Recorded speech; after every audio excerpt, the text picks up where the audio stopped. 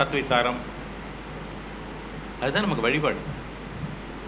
வழிபாடு என்பது என்ன? ஒரு கோயிலில் போய் என்ன பண்ண போகிறோம்? ஒரு தோத்திர பாடல் சொல்ல போகிறோம். அப்புறம் என்ன சொல்ல போகிறோம்? எனக்கு இது வேணும், எனக்கு இது வேணும், எனக்கு இது வேணும் அப்படின்னு சொல்ல போகிறோம். வேறு என்ன நம்ம ஒரு கோயிலில் போய் கேட்க போகிறோம்? தோத்திரம் என்ன பண்ணுறோம்? நம்ம எதாவது பண்ணுறோமா? சாதாரணமாக இல்லை இல்லைங்களா? அப்படி வழிபட்டவங்களாம் என்ன ஆனாங்க? அவங்களும் அப்படியே தான் போனாங்க. ஆனால் சாமி என்ன சொல்கிறாங்க? வழிபாடுன்றது சத்விசாரம். ஏன்னா அந்த எல்லா மதங்களிலும் இதுவரையிலே தோன்றிய எல்லா மதங்களிலும் மார்க்கங்களிலும் வழிபாடுன்னு ஒன்று வச்சாங்க. அந்த வழிபாட்டில் என்ன சொன்னாங்கன்னா,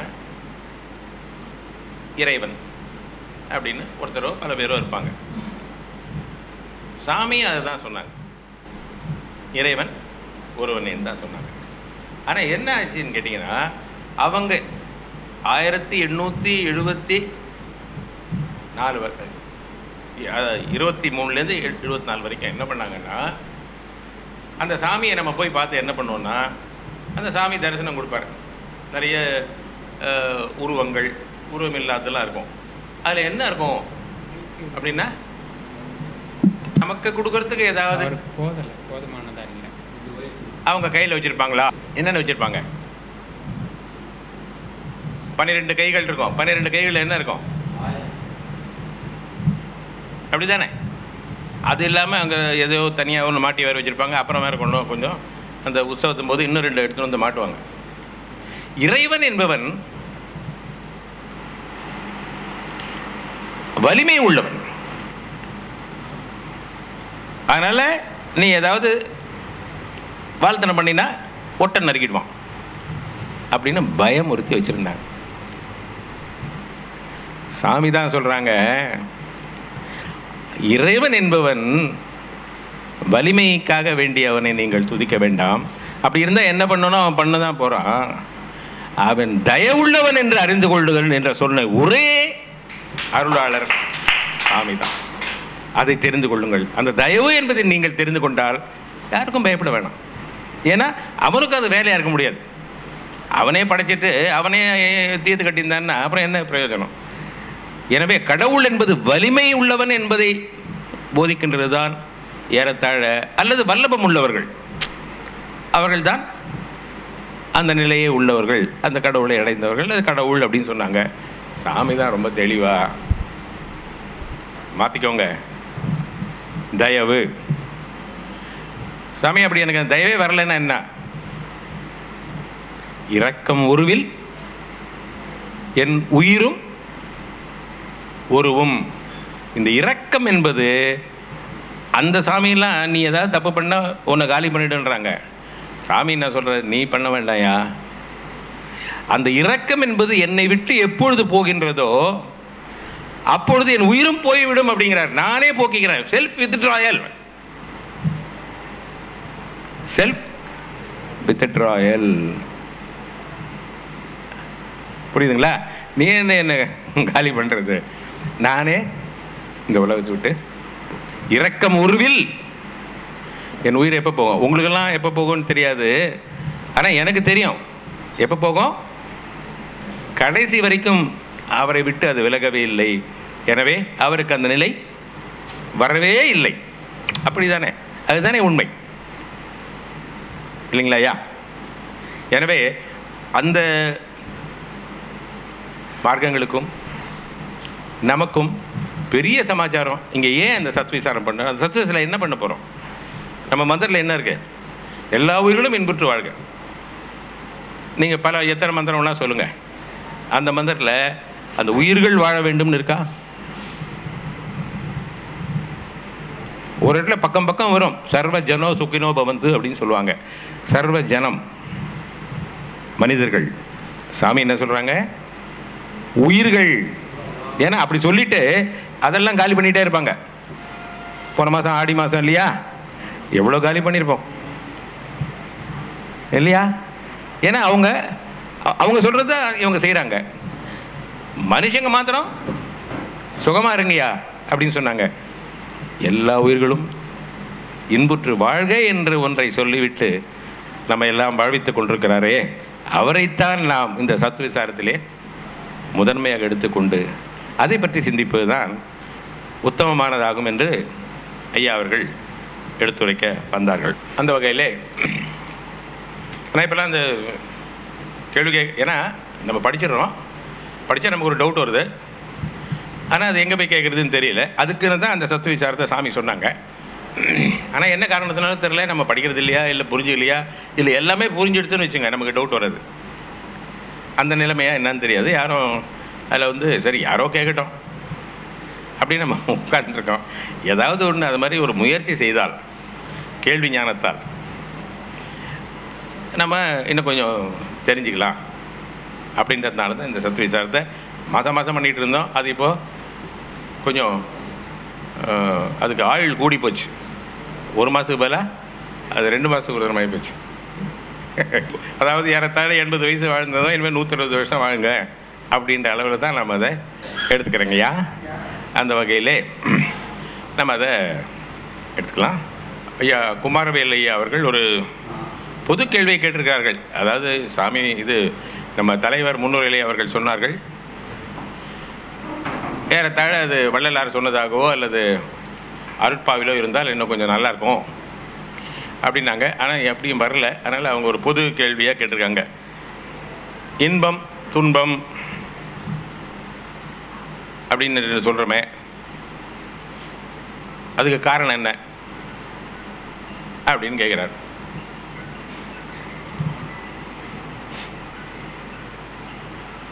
நம்ம காலத்திலே வாழ்ந்த ஒரு கவிஞன் சொன்னான், ஐயா உங்களுக்கு எப்போதெல்லாம் இன்பம் வருகிறது, எப்போதெல்லாம் துன்பம் வருகிறது. அந்த கவிஞன் சொன்னான், அந்த இன்பம்ன்றது எனக்கு கனவுல தான் வருது, துன்பம் தான் எதிரில் வருது.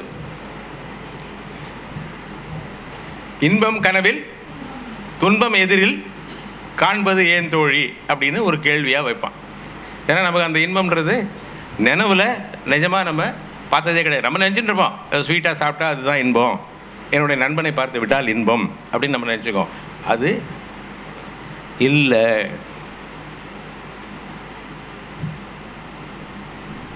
அது வரத்துக்கு வாய்ப்பும் இல்லை அப்படின்னு ஒரு ரொம்ப தீர்க்க தரிசனமாக ஒருத்தர் சொல்லிட்டு போனார்.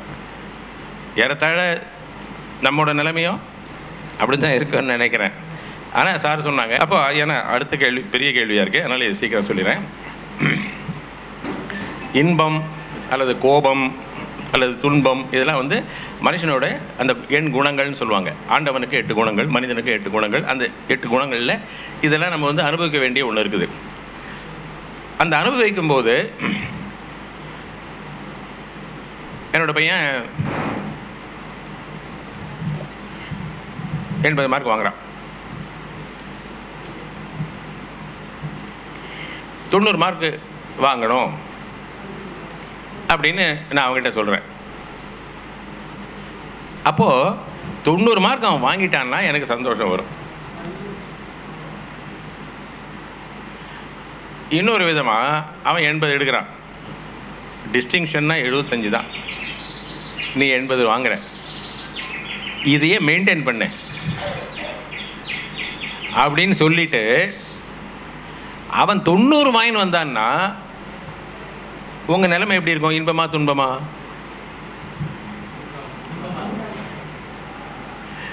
நீங்கள் 90ன்னு சொல்லிட்டு அவன் 89 வாங்கினாலும் உங்களுக்கு திருப்தி ஏற்பட போகிறதில்லை. அதனால் உங்களுடைய டார்கெட், உங்களுடைய குறிக்கோள் என்ன? என்னை 5 அடி உயரத்தில் ஆணை அடிக்க சொன்னால் என்னால் ஈஸியாக அடிப்பேன். 7 அடி உயரத்தில் ஒரு ஆணை அடிங்கன்னு சொன்னால் என்னால் அடிக்க முடியாது. என் உயரம் என்னன்னு தெரியணும், என்னுடைய எதிர்பார்ப்புகள் என்னன்னு தெரியணும். அந்த எதிர்பார்ப்புகளை சந்திப்பதற்கு எனக்கு எல்லா விதமான தகுதியும் இருக்குதான்னு நினைக்கிறோம். அப்போ தான் நான் அதை அடைந்து நான் இன்பத்தை பெற முடியும். ஆனால் நம்ம என்ன பண்ணுறோன்னா மற்றவனை மாதிரி ஒருத்தனை நாம் கம்பேர் பண்ணியே நம்ம அழிந்துட்டே இருக்கும். அதனால் உங்களுடைய எதிர்பார்ப்புகளை, உங்கள் தகுதி எவ்வளவோ அதன் அளவிலே நிறுத்தி கொள்ளுங்கள். அதைவிட நீங்கள் அதிகமாக அதை கோடு போட்டு வச்சுக்காதீங்க. தினம் சந்தோஷமாக இருக்கலாம், குடும்பத்தில் சந்தோஷமாக இருக்கலாம். இன்றைக்கி சத்து விசாரமா 12 பேர் வந்திருப்பாங்க அப்படின்னு வாங்க, இங்கே பார்த்தா 30 பேர் இருக்காங்க, எவ்வளோ சந்தோஷமாக இருக்கும். இன்றைக்கி எப்படியும் ஒரு 50 பேர் வருவாங்க அப்படின்னு நினச்சிட்டு 48 பேர் வந்தால் கூட நம்ம கஷ்டப்படுவோம். அதனால் இந்த இன்பம் துன்பம் என்பது மற்றவங்களாலேயோ வேறு எதுனாலேயோ நம்மளுடைய திறமையினாலோ வரதில்லை. நம்மளுடைய எதிர்பார்ப்புகளும் அதை நாம் எப்படி சந்திக்கிறோம், அது என்னவாக நமக்கு பரிணமித்தது என்பதை பார்த்துத்தான் நமக்கு இன்பமும் துன்பமும் ஏற்பட வாய்ப்பு இருக்கிறது. புரியுதா? வள்ளலாரே எவ்வளவோ நான் எல்லாத்தையும் பெற்றேன்னுறாரு. ஆனால் அவரே என்ன பண்ணுறாரு, இந்த ஜனங்க நான் சொல்கிறது கேட்க மாட்டேங்கிறா. அவருக்கு துன்பம் இல்லையா? இதை விட நம்ம அவருக்கு ஒரு துன்பத்தை கொடுக்க முடியுமா? இல்லையா? அதுதான் நம்ம இப்போ அனுபவிக்கிறோம். அவருக்கு துன்பம் கொடுத்ததுனால நான் கொடுத்துருக்க மாட்டேன், எங்கள் தாத்தா கொடுத்துருப்பார், அவங்க தாத்தா கொடுத்துருப்பார். ஆனால் அது நம்மையும் பிடிச்சி வச்சிருக்கு. அதுதான் உண்மை. என்ன? எனவே fix your target within your capacity R 5% less. அப்போ நீங்கள் திருப்தி அடையலாம். 1 லிட்டர் சொம்பை கொண்டு போயிட்டு 1/2 லிட்டர் பால் வாங்கிட்டு வரலாம். 1 லிட்டர் சொம்பை கொண்டு போயிட்டு 2 லிட்டர் பால் வாங்கணும்னு நினச்சா முடியாது. அது ஊற்றிடுவான் 1 லிட்டர், பாக்கி வீணாக தான் போகும். அதனால் உங்களுடைய எண்ணங்கள் எல்லாம் அப்படி விரயமாகி நீங்கள் அந்த துன்பத்தை அனுபவிப்பீர்கள் என்பதுதான் அந்த இன்ப துன்பத்துக்கு இடையே உள்ள ஒரு இது ஃபண்டமெண்டல். போயிட்டே இருக்க எல்லாரும் ஆசைப்படப்பட ஆய்வரும் துன்பம் அப்படி திருமூர்லாம் எல்லாரும் சொல்லியிருக்காங்க. ஆசைப்படப்பட அப்படின்னு சொல்லுவாங்க. அது ஆசை ஒன்றும் படலை, நம்ம தான் எல்லா பாடும் பட்டு நமக்கு தான் அதை சொல்கிறாங்க. அந்த வகையிலே இதை நம்ம எடுத்துக்கலாம். ஏன் நம்ம போன இதில் கூட ஒரு கேள்வி கேட்டிங்க, இந்த படித்தவன் படிக்காதவனா யார் இறைவனை அடைவதற்கு ஒரு இதுன்போது. அப்போ கூட பார்த்திங்கன்னா நம்ம என்ன பார்த்தோம்னா, கண்ணப்ப நாயனார் சரித்திரம் எடுத்துக்கிட்டிங்கன்னா உங்களுக்கே தெரியும் அவன் எவ்வளோ படிச்சிருக்கான்னு.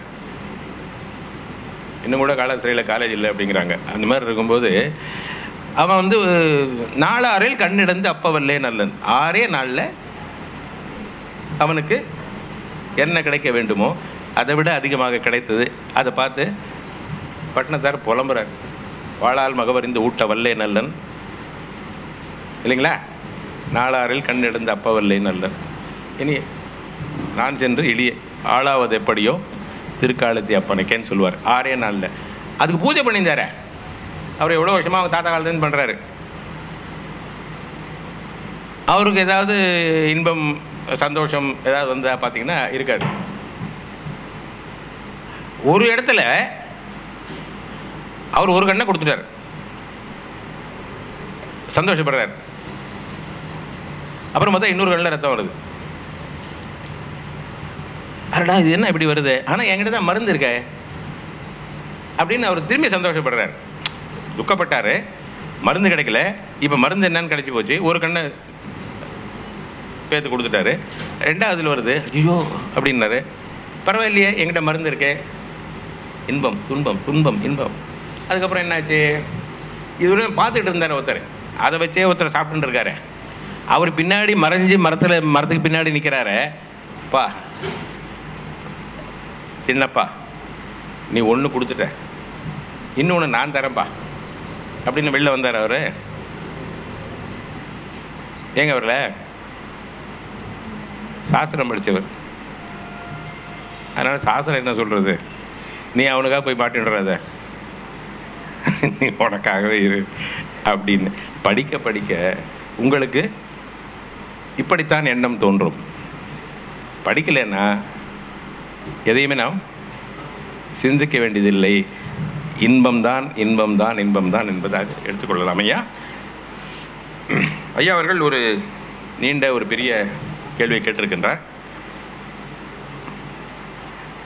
நெற்றிக்கண் திறப்பது சாத்தியமா அப்படின்னு ஒரு கேள்வி கேட்டிருக்காங்க. சாமி வந்து ஒரே நடையில் கொண்டால் என்ன ஆகும்னா, அவன் ஒருவனை குரூர பார்வை பார்க்கும் பொழுது அவன் பஸ்பமாகி விடுவான் அப்படின்னு எழுதுறாருங்கய்யா. அப்போது ஆனால் பெருமானார் வந்து தன்னுடைய நெற்றிக்கண்ணை திறப்பதற்கோ முயற்சி பண்ணதாகவோ அப்படிலாம் ஒன்றும் இல்லை. ஏன்னு கேட்டிங்கன்னா, நாம் தயவுக்காக ஏங்கி தயவை மேம்படுத்த வேண்டி நாம் அவனிடம் போய் அந்த நெற்றிக்கண்ணை திறப்பதற்கு ஒரு வழி பெற்று கொள்ள நினைக்கும் பொழுது, அப்புறமா நான் கண்ணை திறந்த உடனே அவன் பஸ்மமாயிடுறான் அப்படின்னு சொன்னால் அதில் என்ன தயவு இருக்க முடியும்? நாம் நெற்றியில் இருக்கும் நடுக்கண்ணை ஆச்சாரியர் அனுகிரகத்தால் திறக்கப் பெற்றுக் கொள்வது நலம். ஏனெனில் மேற்படி நெற்றிக்கண்ணை திறக்கப் பெற்று கொண்டவனுக்கு எல்லா அனுபவங்களும் பட்டப்பகல் போல் தெரியும். எல்லா அனுபவங்களும் தெரியும். அவன்தான் சுத்த ஞானி. மேற்படி ஞானி தயவோடு ஒரு பிரேதத்தை பார்த்த மாத்திரத்தில் பிரேதம் உயிர் பெற்று எழும். மேற்படி ஞானிக்கு ஆத்மாக்களினது அபக்குவ பரிபாகத்தால் சினம் தோன்றினால், நல்லா பாருங்க, உடனே அந்த ஜீவன் பஸ்பமாகிவிடும். அப்போ இன்னொரு பரிபக்குவம் இல்லாத ஒரு ஆன்மா, அவனுக்கு என்ன தெரியும்?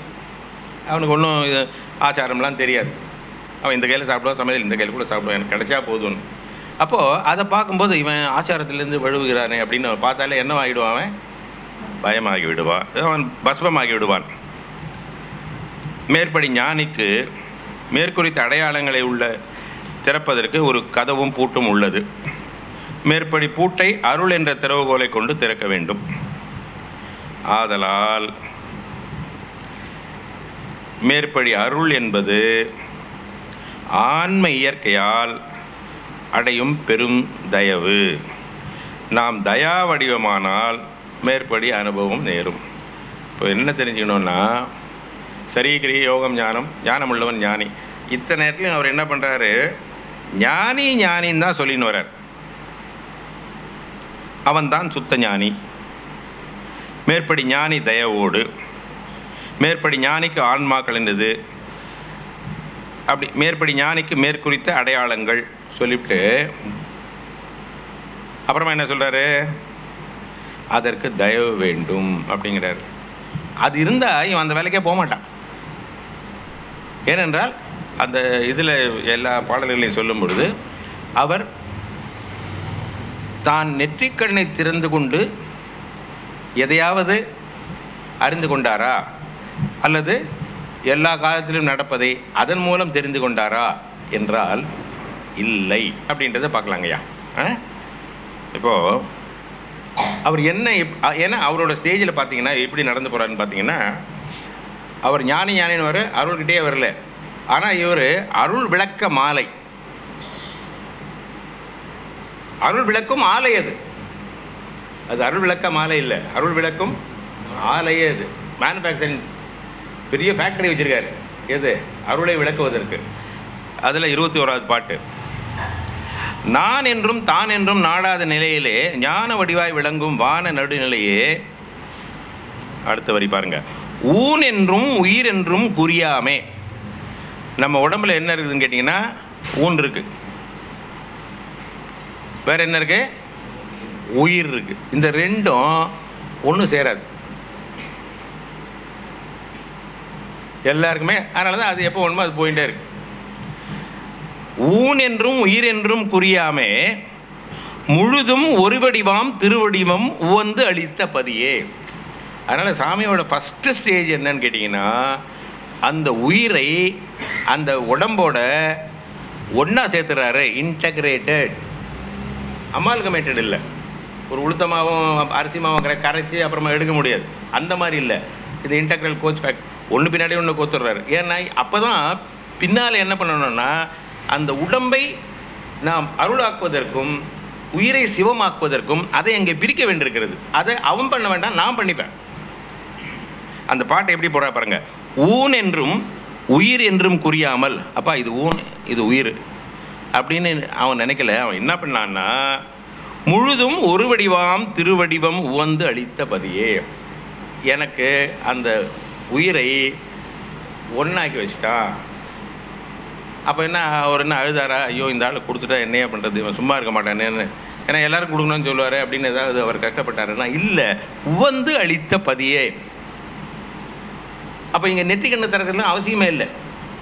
ஏன்னா அதை விட உயர்ந்த ஸ்டேஜ் எதுன்னு கேட்டிங்கன்னா, இந்த ஊனும் உயிரும் ஒன்றாகும் நிலைமை இருக்கிறது. இது நெற்றிக்கண்ணை யாரும் பார்த்து கை தட்டுறதுக்கும் இவன் பெரிய ஆளாக வரும்போது, இப்போ நான் சொன்ன முதல் இல்லையா 20-30 ஆயுதங்களை வச்சுக்கினேன், அந்த சாமி மாதிரி இந்த சாமி, ஐயோ வரையா நெத்தியில் கண்ணில் பார்த்தானாலே நமக்கு வம்பு வந்துடும் அப்படின்னு ஓடிடுவான் இல்லையா. ஆனால் இவரை பார்த்து ஓட வேண்டாம், இங்கே வான்னு கூப்பிடுவார். எனவே அவர் முதல்ல என்ன செஞ்சார் வள்ளலார் அப்படின்னா, இந்த இடத்திலே ஆரம்பிக்கின்றார். ஆறாலும் அறிந்து கொள்வதற்கு அரிய பெரும் பொருளே, ஆறாலும் அறிந்து கொள்வதற்கு அரிய பெரும் பொருளே, அம்மே, என் அப்பா, ஐயா, என் அரசே, காராலும் கனலாலும் காற்றாலும் ககன கலையாலும் கதிராலும் கடலாலும் கடல் சூழ் பாராலும் படையாலும் பிறவாலும் தடுக்கப்படுதல் இல்லாத தனி வடிவம் எனக்கு அளித்த பதியே. இது எதையுமே என்ன தடுக்காது, அது சித்து. இந்த உடம்பை அவரை ரூமில் போட்டு பூட்டிட்டு சித்தி வேலை அதில் போய் தேடினா அவருக்கு என்ன நிலைமைன்னா, இதெல்லாம் அவரை தடுக்காது. அவர் தன்னை, அதாவது கால்டு, ஏன்னா அந்த புத்தகத்தை ஆங்கிலத்தை எழுதினேன், டீமெட்டீரியலைசேஷன் சொல்லுவாங்க. இது மெட்டீரியல், இதை ஒன்றும் இல்லாமல் பண்ணிடணும், ஒரு சின்ன அணுவாக்கணும். அணுவாக்கிட்டோம்னா அந்த சுகத்துக்கு அந்த பக்கம் போய் திரும்பி நம்ம அந்த உடம்பை எடுத்துக்கொள்ளலாம். மெட்டீரியலைசேஷன் புரியுதுங்களா? அதாவது இவர் முதல்ல அந்த ஒரு உருவாக்கினப்புறம், இது இந்த உயிர் எனக்கு என்னை பிரிய போகிறதுக்கு வாய்ப்பே இல்லை, என்னுடைய அனுமதி இல்லாமல் அந்த உயிர் என்னை விட்டு பிரிய முடியாது என்று எனக்கு ஆண்டவன் என்னை ஆக்கி கொடுத்து விட்டான். எனவே இனிமேல் அவனோட இது ஒன்றும் தேவையில்லை. இப்போ நான் பார்க்கணும், நான் எது வழியாக போனாலும் என்னோடய உடம்பு போகாது. அந்த இடத்துலாம் சொல்கிறாரு, இடியாத புவியே அப்படின்னு ஒரு வார்த்தையை சொல்வார் சாமி. ஒரு இடத்துல என்ன சொல்கிறாங்க, இடியாத புவியே, இந்த புவி இருக்கிறதே இது இடியாது, ஏன்னா என்ன இப்படி ஆக்கிக்க முடியும். அப்போ அதுக்குள்ளே என்னென்னவோ இருக்குதையா, ரத்தம் விந்து தண்ணிலாம் இருக்குதே, போகாத புனலே, அதுவும் என்ன விட்டு நான் அணுவாகி விட்டால் அந்த ரத்தம்லாம் எங்கே போகும், அதுவும் போகாது. ஏன்னா போகாத புனலுக்கு நிறைய அர்த்தங்கள் உண்டு. ஆனால் இப்படிலாம் பார்க்குறது ஒரு வித்தியாசமான ஒரு விஷயம். ஆக அந்த இடத்துல அவர் என்ன சொல்கிறாரு, தடுக்கப்படுதல் இல்லாத தனி வடிவம் எனக்கு அளித்த. அது தடுக்கப்படுதல் இல்லாத வடிவம் என்னது, ஒரு சின்ன அணு வடிவம். தூக்கமும் துயரும் அச்சமும் இடரும் தொலைந்தன என்னை விட்டு, ஏக்கமும் வினையும் மாயையும் இருளும் இரிந்தன ஒழிந்தன முழுதும், ஆக்கமும் அருளும் அறிவும் மெய் அன்பும் அழிவுறா உடம்பும் மெய்யின்ப ஊக்கமும் எனையே உற்றன உலகீர். இங்கே என்ன சொல்கிறாருன்னா, அந்த இடத்துல அந்த நெற்றிக்கண்ணை திறக்கும்போது ஞானி ஞானி ஞானின்னு சொல்லி வந்தார். ஞான நிலை எல்லாம் ஞான சம்பந்தம்லாம் அடைஞ்சிட்டாங்க. ஆனால் அருள் நிலையை அடைந்தவர் அருள் பிரகாசன் மட்டும்தான். அவர் அங்கே கீழே கொடுக்குறார். அதற்கு அருள் என்னும் தயவு அப்படிங்கிறார். சிம்பிளாக சொல்லணும் ஐயா, நம்ம மகாமந்திரம் இங்கே எழுதிருக்கீங்களா, அது பாருங்கள். இப்போ அருட்பெருஞ்சோதி அருட்பெருஞ்சோதி தனிப்பெருங்கருணை அருட்பெருஞ்சோதி, எதுக்கு விளக்கம் சொல்லணும்? அது எவ்வளோ 40 பக்கம் 30 பக்கம் 1 மணி நேரம் சொல்லலாம். ஒன்றும் வேணாம், அந்த அருட்பெருஞ்சோதி அருட்பெருஞ்சோதி அதுக்கு நடுவில் 2 கோடு போடுங்க. அருட்பெருஞ்சோதி இஸ் ஈக்குவல் டு அருட்பெருஞ்சோதி. அதை எக்ஸ்பிளைன் பண்ண முடியும். அது அருட்பெருஞ்சோதின்னு அது ஈக்குவல் என்னது அதுதான்.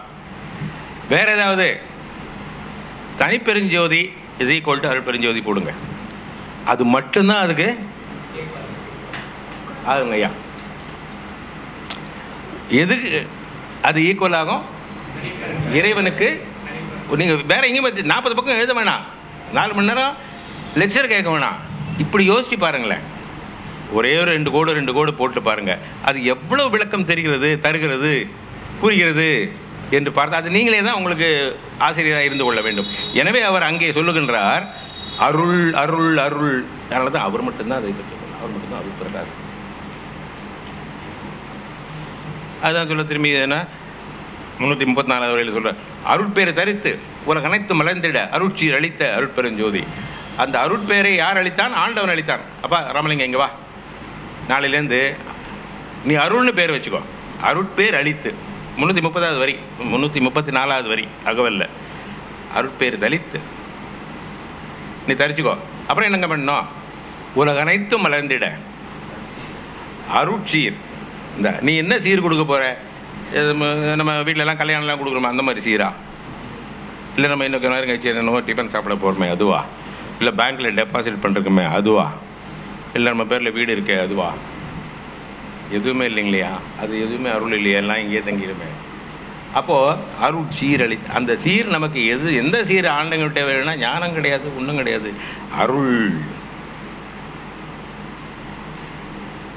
அப்போது அதனால தான் அவர் அங்கே சொல்கிறார், எனக்கு இருக்குதையா அருள் பேர் தரித்து உலக அனைத்தும் மலர்ந்திட இருக்குங்க. அதனால் அந்த அருள் என்ற பெயரை ஆண்டவன் அவனுக்கு தருகின்றான்.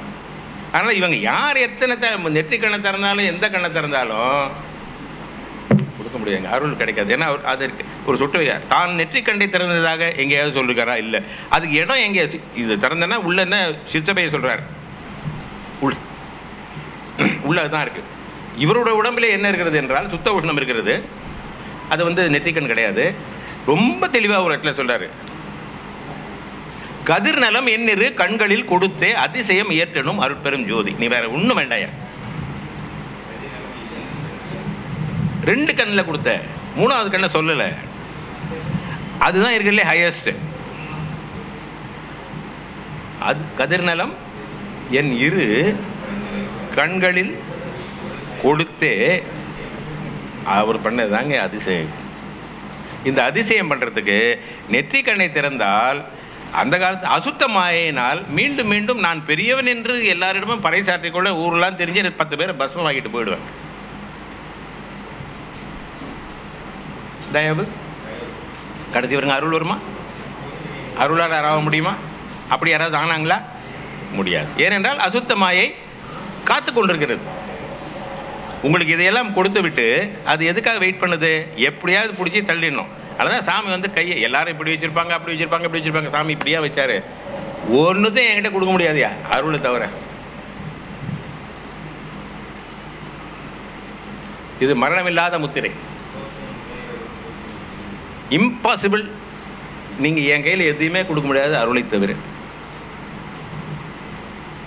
வேற எந்த சாமியாவது இப்படி வச்சிருக்கான்? இல்லையே. அப்போது அந்த அருள் என்பது அதான் இப்போ சொன்னமே, அருட்பெருஞ்சோதி இஸ் ஈக்குவல் டு அருட்பெருஞ்சோதி தான். அதுக்கு ஒன்றும் ஈக்குவல்னு கிடையாது. அப்படி ஏதாவது ஒன்று இருக்கணும்னா தனிப்பெருங்கருணை தான் அருட்பெருஞ்சோதி. அந்த வகையிலே நம்ம அவரை பார்க்கும்போது அந்த கருணையினால்தான் அந்த தயவை பெற முடியும். எல்லாம் வரிக்கு வரி எழுதுறார்.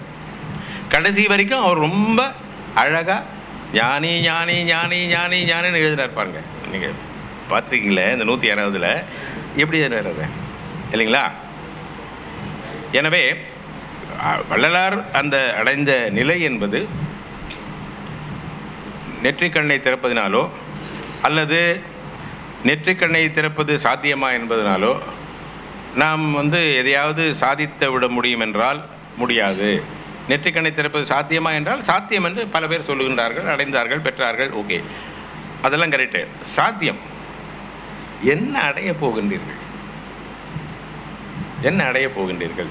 நமக்கு குறிக்கோள், நாம் எதை நோக்கி சென்று கொண்டிருக்க வேண்டும் அப்படின்றது பார்த்தா நமக்கு வேண்டியது அந்த 16ஆம் நிலை, காட் இன் காட். நாம் எதுவாக வேண்டும் என்றால் காட்னு ஒருத்தர் சொல்லிட்டு இருக்கேன் இல்லையா, நீங்கள் you should be a God in God. நீங்கள் அதனுள்ளே அந்த நிலை அடைந்து, அதுதான் பேர் அம்மயமாதல். நம்ம சின்ன துளி வாட்டராக இருக்கலாம், அதுக்கு வாட்டர்னு தான் பேர். கடலில் போய் வந்துருக்குன்னா அது கடலாக தண்ணியா? ஒரு துளி தண்ணியா என்ன சொல்ல போகிறோம்? கடலில் விழுந்தாச்சுன்னா அது அதே நிலைமை தான். நமக்கு இத்தினுண்டு சின்ன ஆத்மா தான். அது அந்த பேருடையுடன் கலந்து விட்டால் அது அதுவாக ஆகிவிடுது. எனவே நம்மளுடைய எய்ம் அல்லது குறிக்கோள் என்பது எப்படி இருக்கணும்னா அந்த நிலைமையை அடைய வேண்டும். அப்படி என்ன அதனால் அட்வான்டேஜ்? வேறு மரணம் இல்லாமல் என்ன வந்துட போகிறது நமக்கு அப்படின்னா, அந்த ஆன்மாவை நாம் இப்பொழுது நம்ம எதையாவது செய்யணும்னா இந்த உடம்பு நமக்கு வேணும். ஒரு ஜுரம் வந்துடுச்சுன்னா கூட இந்த கொரோனாவெலாம் நிறைய பேர் அவஸ்தைப்பட்டிருப்பாங்க. எதையாவது பண்ண முடியுமானா ஒன்றுமே பண்ண முடியாது. எந்த காரியமும் நம்மளால் செய்ய முடியாது இல்லைங்களா? ஆனால் அந்த நிலைமையை நாம் அடைந்தால் அந்த ஆன்மாவானது உடம்பே இல்லாமல் காரியப்படும். உங்களுக்கு உடம்பு இருந்தது காரியப்படும். அப்போ எதை வச்சு என்ன பண்ண போகிறீங்க? ஏதோ ஒரு இடத்துல நீங்கள் ஸ்டக் ஆகிடுறீங்க. அதுவாக இருந்தால் நீங்கள் நடுவில் எந்த விதமான, அதான் அந்த தடைன்னு ஒரு இடத்துல நான் படித்தேனே, எந்த விதமான தடையும் இல்லாமல் நாம் ஏன் இருக்க வேண்டும் என்றால் இதற்காகத்தான். அதுதான் அவர் பெற்ற அந்த நிலை. அதனால் நம்மளும் அதுதான் பெறணும். அதாவது அல்டிமேட்டாக அவங்களோட குறிக்கோள் என்ன அப்படின்னா, இந்த ஆன்மா இப்பொழுது உடம்பை எடுத்துக்கொண்டு காரியப்பட்டு கொண்டிருக்கிறது. உடம்பே இல்லாமல் இதை காரியப்படுத்த நீங்கள் முனைய வேண்டும். அதுதாங்க யாரும். எனவே நெற்றிக்கண்ணை தெரிந்து கொண்டிருந்தால் இன்னும் சாபத்துக்கு ஆளாகி இன்னும் ஏதாவது வாரி கட்டிண்டு இன்னும் நல்ல நிலைமைக்கு போவோம்னா, அப்படி போனவங்க யார் அப்படின் போது சாமி ஒரு இடத்துல சொல்லுவாங்க, ஐயா சைவ சித்தாந்த ரத்னம்லாம் இருக்காங்க, சிவஞான போகத்தில் அவன் அவள் அது இந்த மூணு அதுக்கு மேலே ஒன்றும் கிடையாது. அந்த மூணுத்தையும் ரெண்டுன்னு ஒன்று ஆக்கிடுறாரு அவர். உளது இலது. உலகத்தில் என்னையா இருக்குன்னா, ஒன்று இருக்குதுன்னு ஒன்று, இல்லைன்னு ஒன்று. அந்த இருக்குதுன்றது இல்லாதது ஆகாது. இல்லாதது என்றைக்குமே இருக்கிறது ஆக முடியாது. அந்த மூணுத்தை ரொம்ப சுருக்கிட்டான். அப்போது அந்த லைனில் 142லேயே சொல்லுவாங்க, அவனுக்கு அவனா மறுபெருஞ்சோதி, அவளுக்கு அவளா மறுபெருஞ்சோதி, அதுவுக்கு அதுவா மறுபெருஞ்சோதி அப்படின்னு சொல்லிட்டு, எப்பொருள் மெய்ப்பொருள் என்பர் மெய் கண்டோர் அப்பொருளாகி அருட்பெருஞ்சோதின்னு சொல்வார். அதை கண்டவர் யாரு? எப்பொருள் மெய்ப்பொருள் என்பர் மெய் கண்டார். சத்திய ஞான தர்ஷினின்னு பேர் அவர். சத்திய ஞான தர்ஷினி, அதுதான் மெய் கண்டார். ஆனால் அவர் ஒருத்தர் தான் கண்டார். ஆனால் இல்லை, பல பேர் இருக்கலாம்னு சாமி என்ன சொல்கிறாங்க, எப்பொருள் மெய்ப்பொருள், இதுதான் மெய்ப்பொருள் என்பர் மெய் கண்டோர், பல பேர் இதை பார்த்திருக்கிறார்கள், சிந்தித்திருக்கிறார்கள், அடைந்திருக்கிறார்கள் என்பதை அங்கே அவர் பதிவு செய்கின்றார். இதெல்லாம் நம்ம அந்த கோணத்தில் பார்க்க மாட்டோம். நமக்கே உண்டானது ஏதோ பேசிகிட்டே இருப்போம். இந்த அவன் அவள் அது எங்கேருந்து வந்தது? நாம் என்ன செய்யணும்னா, சாமி எல்லாவற்றையும், இப்போது கடவுள் இருக்கார் எல்லாம் சொன்னாங்க, சாமியும் கடவுள் இருக்காருன்னு தான் சொல்கிறார். ஒன்றுன்னு இதெல்லாம் இப்போ ஆணவம், கர்மம், மாயை, சரியை, கிரி, யோகம் இதெல்லாம் அவங்க கண்டுபிடிச்சாங்களா? இல்லை. இதெல்லாம் போட்டு உருட்டிகிட்டு இருக்குல்ல, அதை மொத்தமாக சேர்த்து நமக்கு இப்படி கொடுத்தாங்க. ஆக அது இல்லைன்னு சொல்ல முடியாது. அந்த இல்லை என்பதை இல்லாமல் ஆக்குவதற்கும், இருக்கிறது என்பதை இருப்பதாக ஆக்குவதற்கும் வழி என்னன்னு அந்த ரெண்டு சமாச்சாரம் தான். அதை தான் விளக்குறார். ஐயா கூட சைவமும் சன்மார்க்கமும் ஒரு புத்தகத்தை எழுதினாங்க. அதை பல இடங்களிலே அவர் தெளிவுபடுத்தியிருக்கிறார் ஐயா தண்டபாணி ஐயா. புரியுதுங்களா? ஏன்னா உளது என்பது உளதுதான், இல்லது என்பது இல்லைதான் என்பதை நாம் புரிந்து கொண்டோமானால் நமக்கு இந்த ஆன்மீகத்திலே எந்த விதமான தடங்களும், அதாவது உடம்பு சொல்ல, ஆன்மீகத்தில் நமக்கு தடை வரும்போதெல்லாம் அந்த ரெண்டு வார்த்தையை நீங்கள் திரும்பி திரும்பி பார்த்தீங்கன்னா நீங்கள் அதுலேருந்து விடுபட்டுடலாம். அது இருக்கிறதா இல்லாத ஒன்றுனா அது நம்மளாம் கிரியேட்டே பண்ண முடியாது. இருக்கிறத நீங்கள் எந்த விதத்திலையும் தொலைக்க முடியாது அப்படின்றத எடுத்துக்கணும். எனவே இந்த நெற்றிக்கண்ணை திறப்பது என்பது, நெற்றிக்கண் என்பது ஒரு அங்கமாக உடலிலே இல்லை, ஒரு அங்கமாக இல்லை. உயிர் என்பது ஒரு அங்கமாக, இது கீழே, இதுக்கு பேர் ஓங்கார மூளைன்னு பேர். இது சிறுமூளை, இது பெருமூளை, இது ஓங்கார மூளை. அதுக்கு கீழே ஒரு சின்ன பகர வடிவ குழியிலே உகர வடிவத்திலே அந்த ஆன்மா இருக்கிறது. அது கீழே திரோதாயின்னு ஒரு சக்தி இருக்குது, அது கீழே இருக்குது. இப்படின்னா எல்லாத்தையும் போட்டு வச்சுருக்காங்க. அப்புறமா உச்சிக்கு கீழே உண்ணாவுக்கு மேலே வச்ச விளக்கு எரியுதடி அப்படின்லாம் அது உயிர் இருக்கிற இடம் இதுக்கு பின்னாடி அதெல்லாம் சொன்னாங்க. அதுக்கெலாம் இருக்குது. ஆனால் இந்த நெற்றிக்கண் என்பதற்கு இடம் எங்கே? நெற்றிக்கண்ணை திறந்து கொள்ள பூர்வ மத்தி. சரி, இது திறந்தால் என்ன வருது? ஆணி பொன் நம்பரத்தை கண்ட காட்சிகள், அற்புத காட்சின்னு வருது. அதை நம்ம படித்தோம்னா அப்போ அந்த நெற்றிக்கண் அது தட்டுப்படவே இல்லை.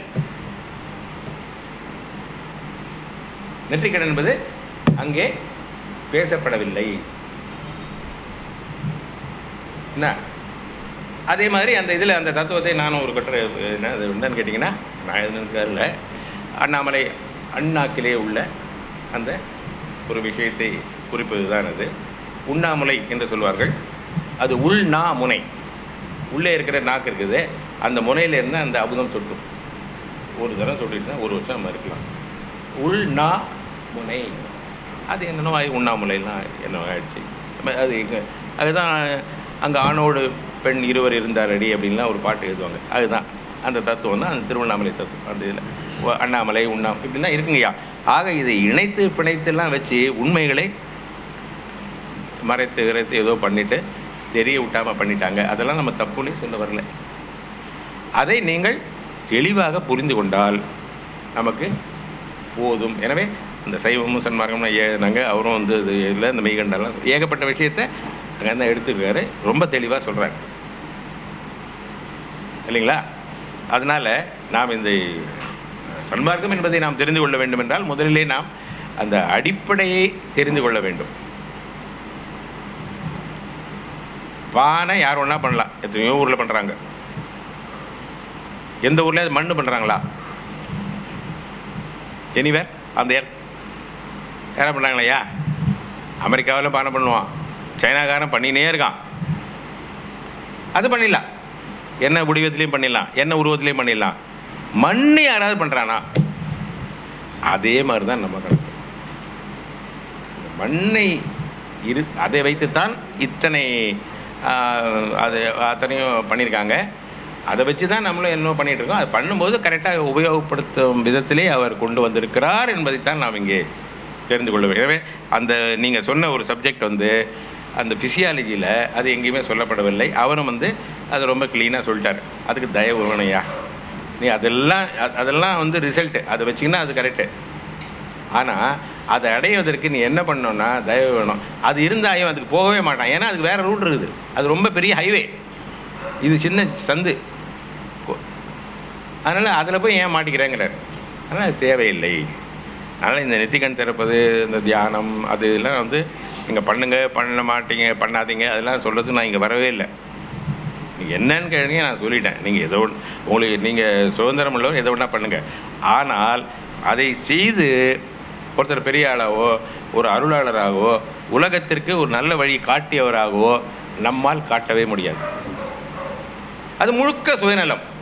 பிறகு அவர் அதை அடைந்த பிறகு சுத்த மாயை அவரை அழகாக பிடித்து கொள்ளும். அந்த மாயை இவரை பிடிக்கக்கூடாது. அதுதான் அதுலேயும் சைவத்துக்கு தான் போகணும். அவர் சொல்லுவார், இம்மையே உன்னை சிக்கனை பிடித்தேன், நான் உன்னை பிடிச்சேன்றார் மாணிக்க வாசகர். நான் தான் உன்னை பிடிக்கணும் தவிர நீ என்ன இப்படிலாம் பிடிக்கிற.